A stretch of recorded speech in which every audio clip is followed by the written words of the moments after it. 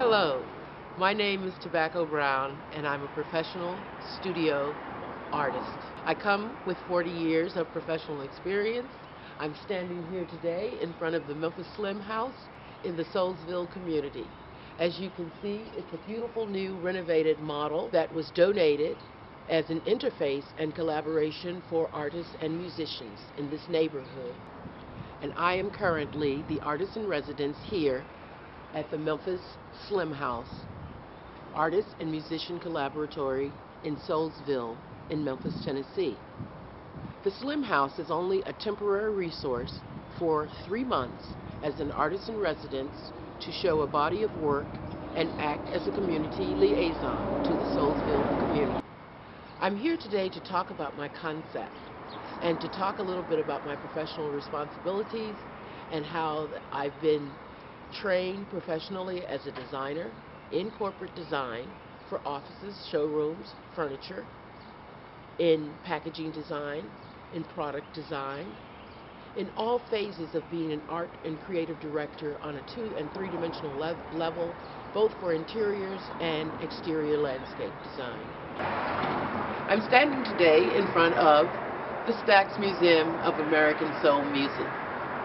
Just July of last year, I opened here in a group show called Visions of Soul. Not only have I been an artist in residence at the Memphis Slim House, which is across the street, but I've also been here in the group show and executed a beautiful outdoor garden performance space called Slim's Backyard. As an artist, I'm incredibly engaged in trying to make someone's dream come true. To fill a blank in a child's life who does not understand the visual arts and the culture that a counterpart already has or knows on the other side of town. What if there was a model that a child could see how beautiful the arts can be, how brave the arts can be, how it can make a difference in the lives of themselves, their families, and others?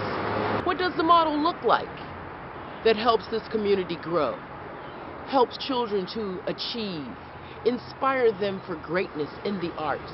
A child at an early age needs to be inspired.